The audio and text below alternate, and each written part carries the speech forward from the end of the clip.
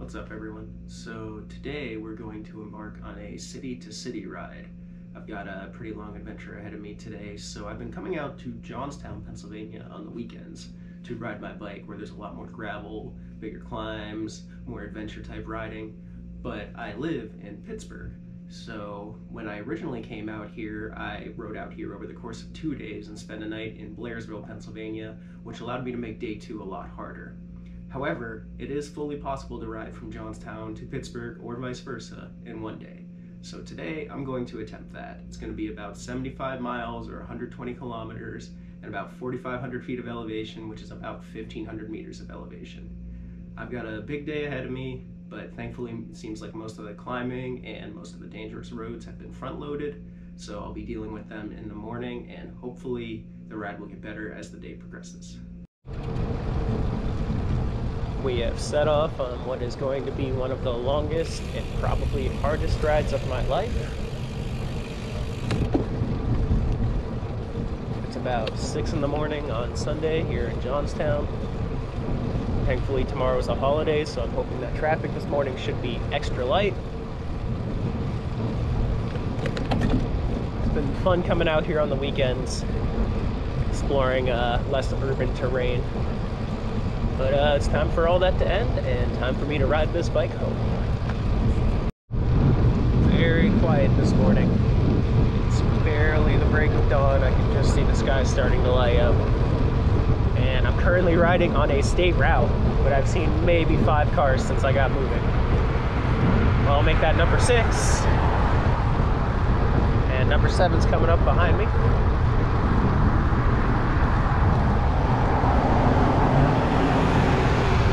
I have to take this road pretty far out of town. I'll be on here for a while, so I'm hoping that traffic remains this light.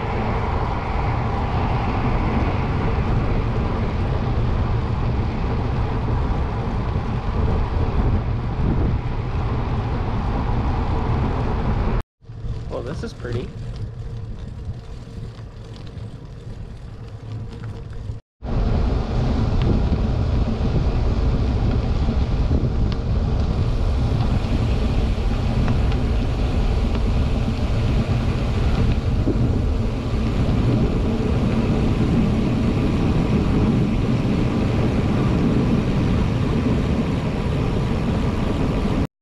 Alright, so we've definitely got some daylight now. I'm standing at a scenic overlook / war memorial. There's flowers for every single war the U.S. has ever fought here. Back behind me, this is Rager Mountain. If you want to see what it's like at the top of this mountain, there's a couple videos from my rides last weekend. There's a Lay's truck. Gotta get those Lay's. And over here, we have Laurel Hill. And thankfully, going out on this road is going to help me bypass having to climb this beast back here. But I am a little worried. There's a sign right over there that says aggressive driver, high crash area. So I'm hoping to get off this road as soon as possible, but I left this early and chose this day in particular because I was hoping there'd be very little traffic, and there is next to zero traffic on here, particularly no truck traffic, which is one of the things I was really worried about on this road in particular. So I'm going to head off and check in later. So this is pretty neat. Looks like it's some kind of mountain spring, but you probably couldn't pay me to drink this water. Alright, so in this little power line gap between the trees, you can see the river down there, as well as a forest of knotweed. All the way up to the top of Rager Mountain, where you can see the supports. I was up there last week, and disappointed that I couldn't see down to this amazing view. So my GPS has put me on an unexpected detour away from Route 56. Onto this scenic wooded back road.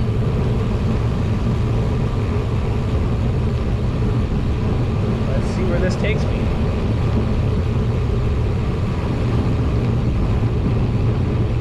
Certainly not upset to be off of a PennDOT road, though. I try to avoid riding on PennDOT roads as much as possible. Basically, Sunday morning at dawn is the only time I feel that's actually acceptable.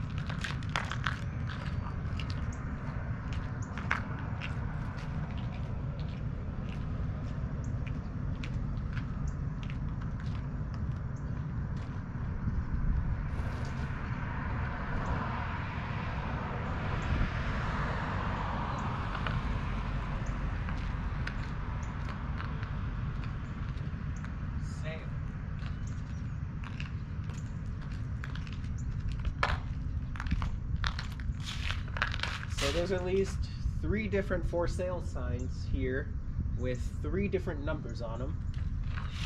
Just gonna drop this on this knotweed because I hate it. Yo, check out that little hut looking thing down there, right next to the railroad. It's clearly abandoned, but like, there's an air conditioning unit in the window, so it can't be that old, right? Wonder what that was used for. I escaped from the PennDOT road, and now I'm into what looks like logging country. It's pretty nice, pretty scenic back here. I think this is going to be an 800-foot climb. I'm not really looking forward to that, so it's going to be time to just find a rhythm, stick to it, get to the top, don't go too hard too early. This ride could take me as long as 8 hours, and I need to pace myself. We are progressing up the climb. There hasn't been a single car, which is nice.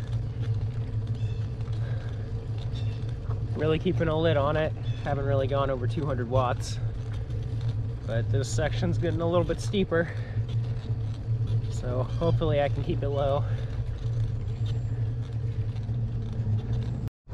So the climb continued onto this less scenic, more traveled road. Need to keep my ears open here. There's not a whole lot of shoulder, but there's enough for me to slide onto when a car approaches behind me. And the speed limit's 45, so vigilance. I gotta say though, it's probably the least traffic I've ever seen on Route 22.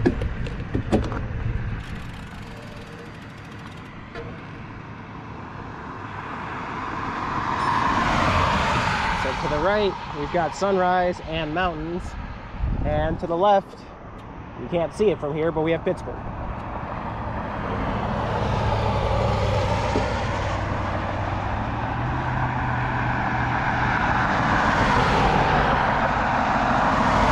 Alright, crossing this bad boy. I'm not taking any chances here. No traffic in either direction. Thankfully, there was this hidden parallel street here. And this will hopefully help me avoid riding on 22. I think I'm gonna get lucky. Felt like I was gonna die the last time I crossed that highway.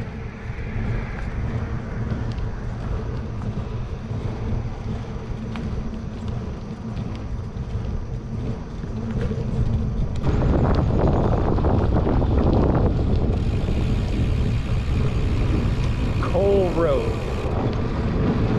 Boy howdy, I sure am in Pennsylvania.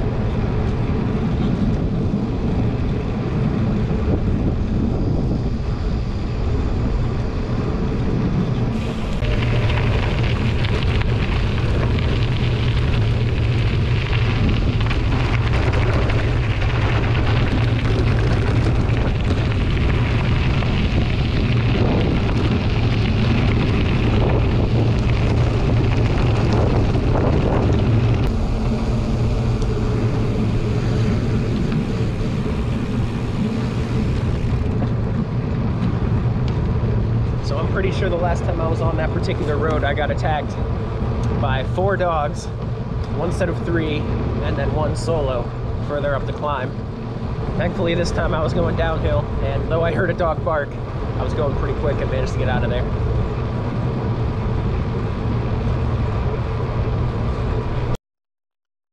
So I've made it onto the Johnstown Trail, which is a rail trail. You can see behind me, it's nice limestone. I've been on this trail once before, and I recall it being really nice, and I probably won't see anyone else, so I'm going to put my headphones in, listen to an audiobook until I get back on the road for a while, then the headphones definitely come back out. I am absolutely loving the shade of the water down there. Holy crap. That's so awesome. Yeah, the Johnstown Trail runs parallel to this, as far as I know, pretty much the entire way. How much dynamite do you think it took to blow this apart?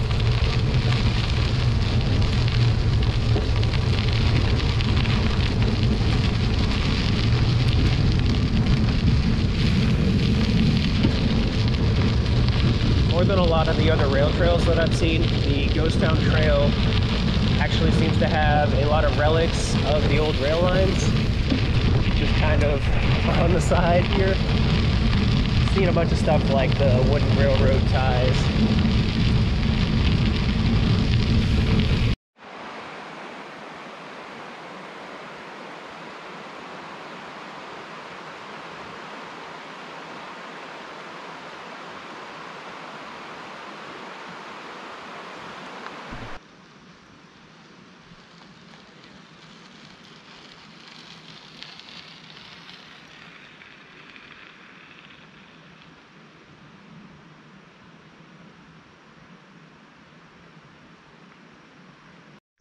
And you know, I'm not exaggerating at all when I say that like the last mile of the Johnstown Trail in this direction, there's just a whole load of old train cars all rusted out here on the side of the trail. Pretty nuts. This can't have been the right way to dispose of this stuff.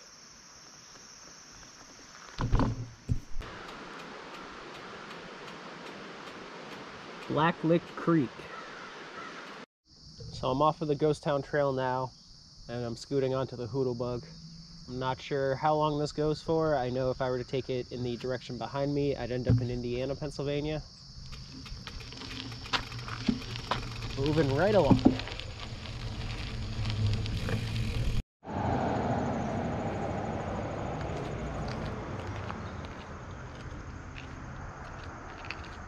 So I've already passed an abandoned Sunoco. Now we have an abandoned Exxon station.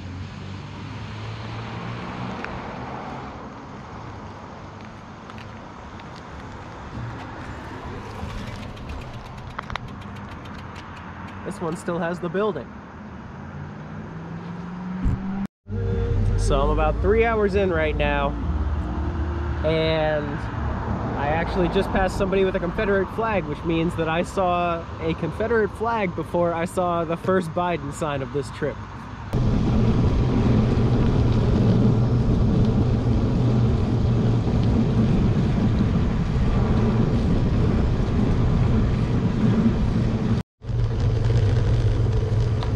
I really enjoy roads like this. A little tree canopy, lots of shade, some undulation, some up and some down. This is the kind of stuff you don't really find in the city. If I were in the city, I would have ran into like 9 stop signs by now.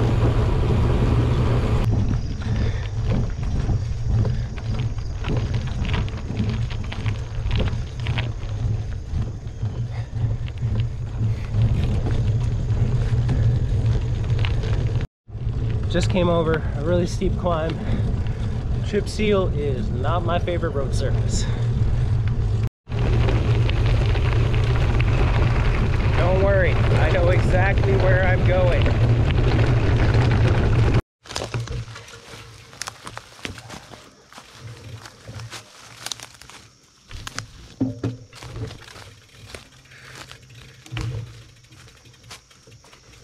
I have so many questions for Komoot, none of which this service will ever answer. However, this at least looks a little bit better than riding right next to some train tracks. So, road surface plants, I take it.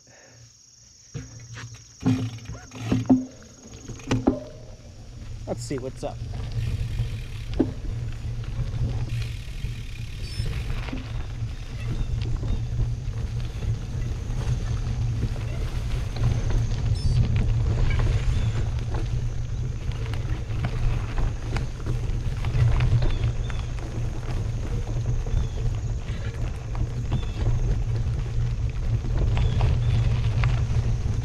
All this to avoid a tiny little stretch of road.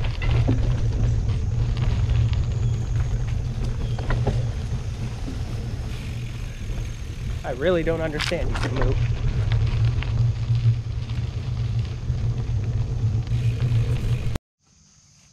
Alright, so after that brief detour, I've made it onto the West Penn Trail. Now this should carry me pretty much all the way over the Conemaugh Dam and connect to the Westmoreland Heritage Trail, which will then help me get back into the Pittsburgh metro area. So it should be a good ride from here on out. I'm going to take another stab at the headphones. Hopefully I have cell service here, because I'm probably going to be on this trail for an hour or two. There is one part where there is no trail, and you have to go up and over a hill where there used to be tunnels for the rail lines, but they had to block them off, and I'll cover that later. This section of trail all the way out is one of the most scenic that I've ever run into here in western Pennsylvania. It crosses the Conemaugh River, I kid you not, 5 separate times. If you want to see the full video of it, I have it on my YouTube. It's about, I want to say 15 to 20 minutes long, and you can see all the river crossings, everything. I don't have the battery life to film the whole thing today.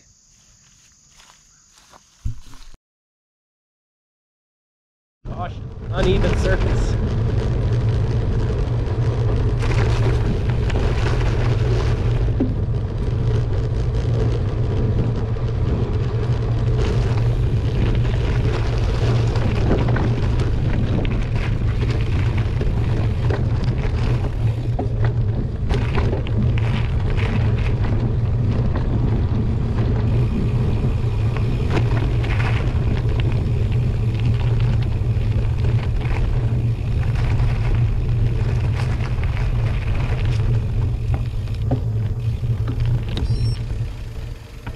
Okay, so clearly a train line used to go through here, and you can walk right up to them. Echo!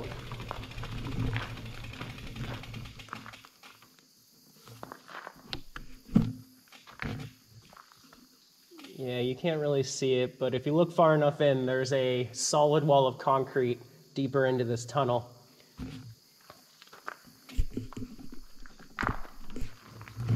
So because there's this tunnel here, I obviously can't keep going forward.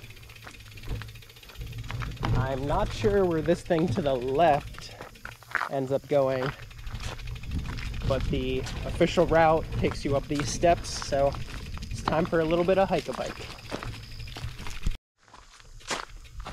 Just had a conversation with a guy. It was quite pleasant. Yeah, I'm definitely gonna have to carry my bike up these stairs. So fun fact, the last time I came through this place, I got lost because it's not exactly well marked where you need to go at the top, and I kind of just had to hike, looking at the route from my GPS and kind of just heading in that direction. I think I tried to ride down this particular section at one point, and it seems fine until you get to like these roots here. To the Bow Ridge section of the West Penn Trail. For the next 5 miles, you will be off the rail grade and will be ascending and descending significant hills. Please consider this elevation graph and map before attempting this thorough passage. Looks good to me.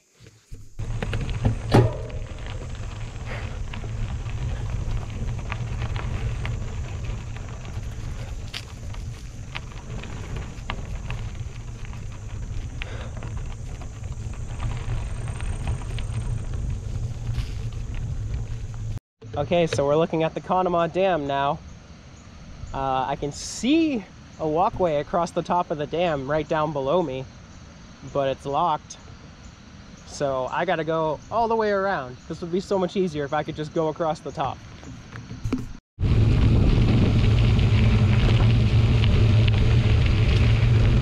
This dam descent. I'm not sure if that's dam with or without the end. Here's one of the tunnels.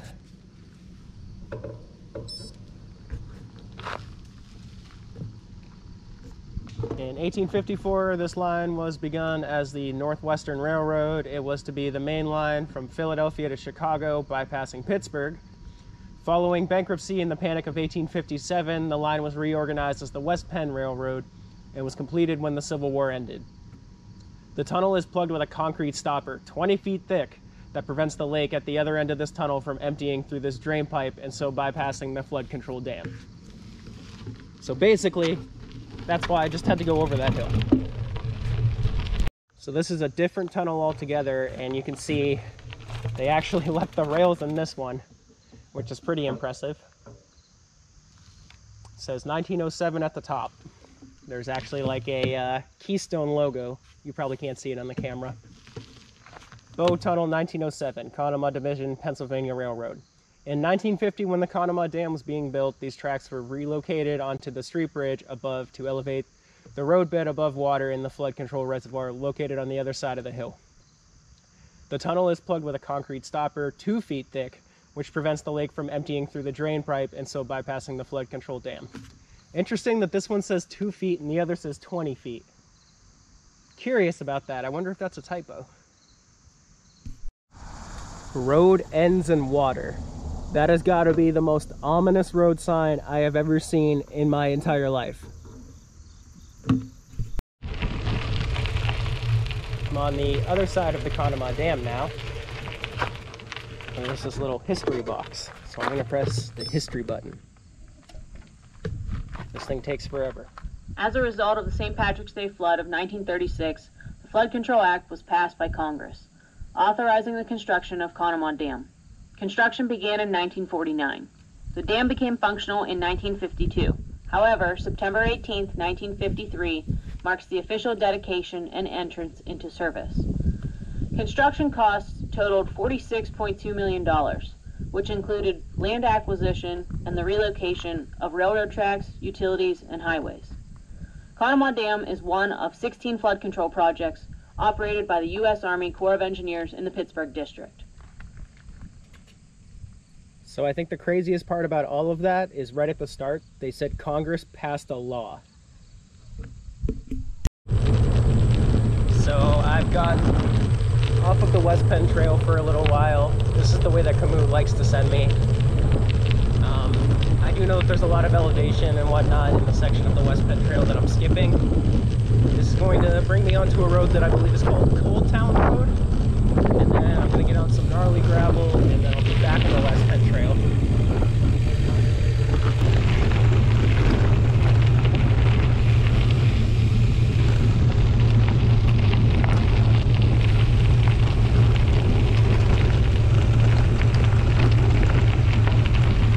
Hardly exists, and yet it's got a stop sign.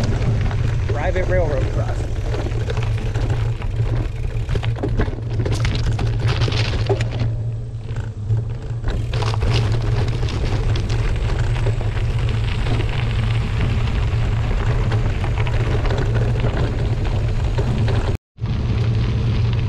Pretty sections over. I'm on the nice portion of the West Penn Trail here.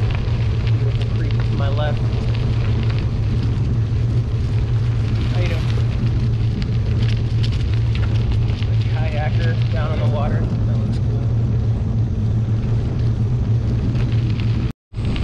Now this, I could ride on something like this all day.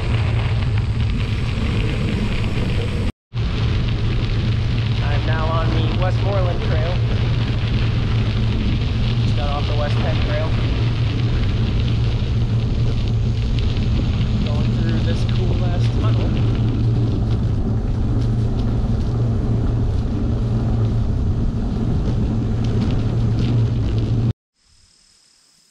I'm currently at mile 2 of the Westmoreland Heritage Trail, and this is one of my favorite sections of rail trail in Pennsylvania because aside from that cell tower in the distance and, you know, the trail itself, there's basically no trace of human activity here.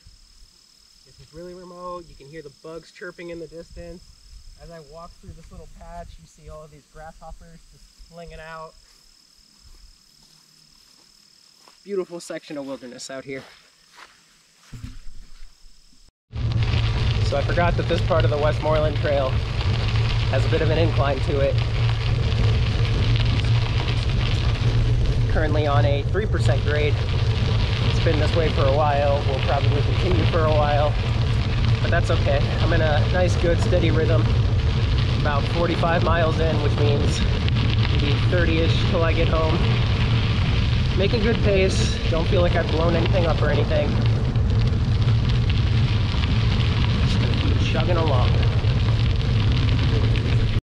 Finished with the climbing on the Westmoreland Trail, at least for now. My legs felt pretty good until that. My quads are definitely starting to complain a little at this point. But it's all good, and I have a little bit of a carrot to chase because I plan on stopping out of Sheets when I get into Murraysville. Let's go get that carrot. Let's go get that Sheets. Road connection over, back on the Westmoreland Trail.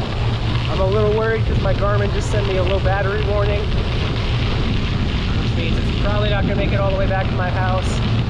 Hopefully I can find a way to charge it at Sheets, but if not, don't think I'm going to have power numbers for the last of the trip. Probably just going to have to record with my phone. Worst things have happened.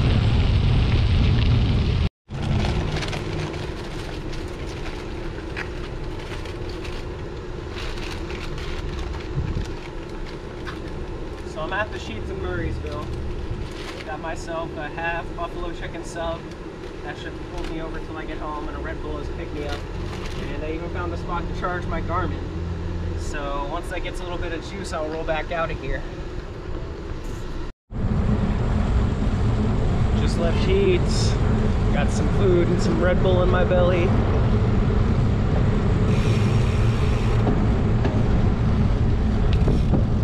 Looking at maybe 20 miles till I get home. I've always found trail etiquette on this particular trail to be bad. This is not an example. Coming up on the left.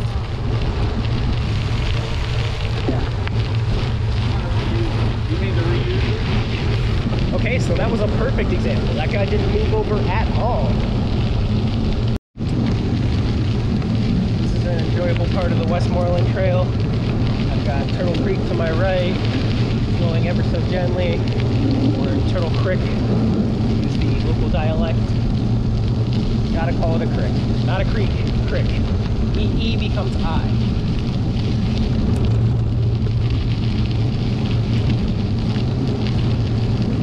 I'm gonna follow this trail all the way until Trafford. Then I believe I have to ride through East McKeesport, and then Braddock, and then I'm gonna hop on the Rankin Bridge and transition my way back to where I live. Sounds like a plan.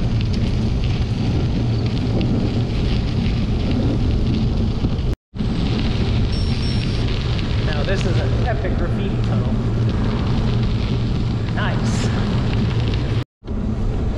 Just crossed the line into Allegheny County. I am technically in Monroeville now. Working my way ever closer to home.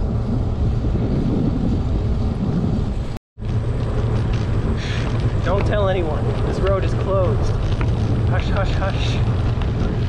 Very quiet. Wait a second. It's the Sunday before a holiday. Ain't nobody here at all.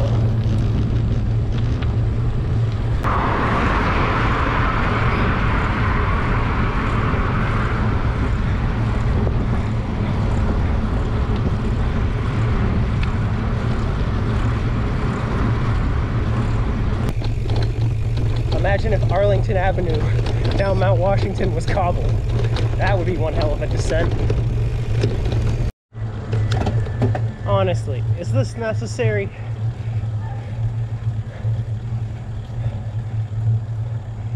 The last thing I need is more climbing. Fuck.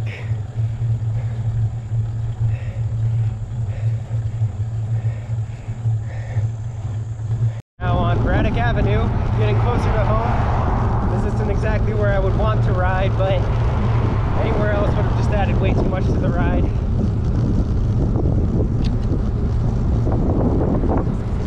So given the choice between cars and cobbles, to me, this is a no contest. Cobbles all day.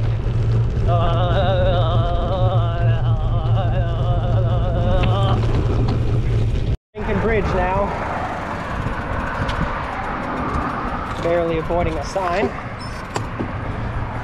I'm crossing on the sidewalk because there's just a little too much traffic right now. I don't feel safe on the road.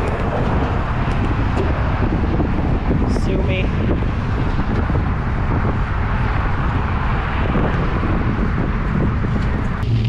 Seeing lots of bikes down here today. That makes me happy.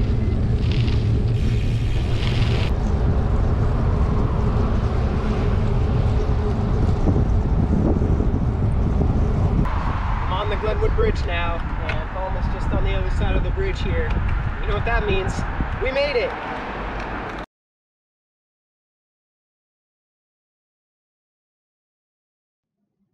I'd like to thank everyone for watching. It's a little over a week later now, and I finally put all the clips together into a video, and it ran for over half an hour, which I didn't expect it to be that long, but I didn't really want to edit out any part of my experience.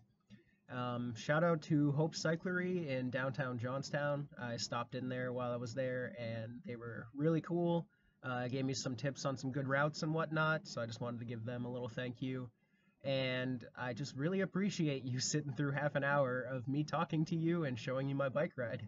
Much appreciated. See you next time.